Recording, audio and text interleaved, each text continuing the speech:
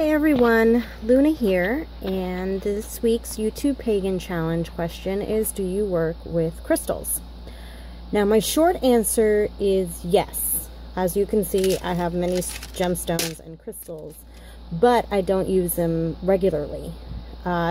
Here is all of my quartz, and as you can see, I am very fond of clear quartz. I love the energy that comes from it. I have a clear quartz pendulum, which works really well. My first pendulum I made myself, and it's with dyed agate, and then these little like crystals from, you know, little plastic crystals. And over here I have pyrite and hematite, and in here I have some rose quartz chips. This is all rose quartz, and then these are all quartz. These are dyed.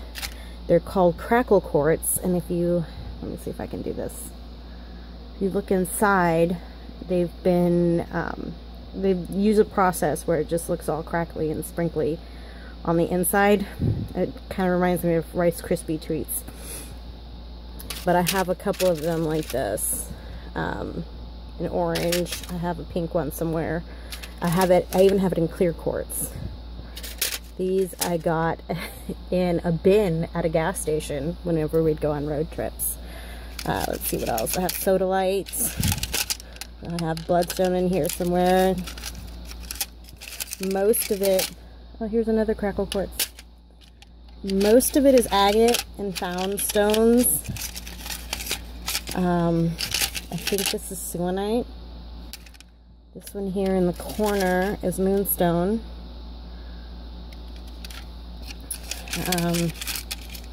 That's pretty much it. I don't use, oh look, peacock ore. Peacock ore is one of my favorite.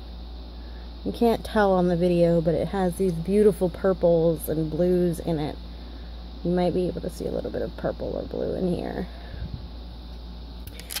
And I have chakra stones and a chakra pendant on, it's another set of chakra stones set into a clear quartz point.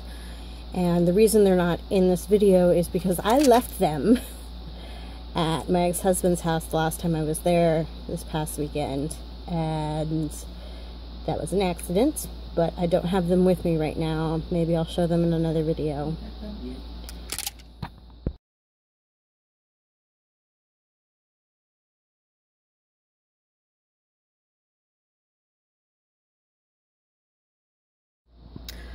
So, as you can see, while I do have a lot of crystals, I haven't really used many. I use quartz when I'm working with healing and things like that, but it's really rare for me to use it on a regular basis. I have to be thinking of something absolutely specific. And the only thing that I've been doing recently, and literally recently, is the chakras. And that's why I have the chakra stones and the pendant, and it's because I've been having some issues with my chakras, especially my throat chakra and my sacral chakra. My root chakra was okay for the most part, but I've been working with crystals to help open the ones that are closed and close the ones that are too open. Not completely closed, but kind of close them a little bit. So that's pretty much it. Ooh, sorry. Pretty much it. I love rocks. I have loved stones since I was a really little girl. I had to be about 6 years old, and I had my own rock collection of all the stones around the house. I have since lost that rock collection, but like I said, I got these crackle quartz out of bin in gas stations when we would go on road trips, and that's where I would get these dyed agates from as well. It was just it's a bin full of stones. The hematites also came from there too. It was a bin full of stones, and you'd get like a little velvet bag, and you'd fill as much as you could in the bag, and it was only for like a couple of bucks.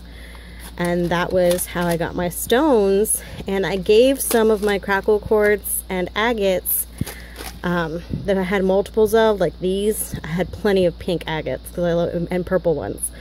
And I gave them to my oldest daughter because she started her own rock collection. And I bought her a kit of stones, of different kinds of stones for Christmas, and she loves them, and I'm like really excited over that. But that's pretty much it for this video. Anyway, I hope you guys have a lovely evening. Brightest blessings. Bye.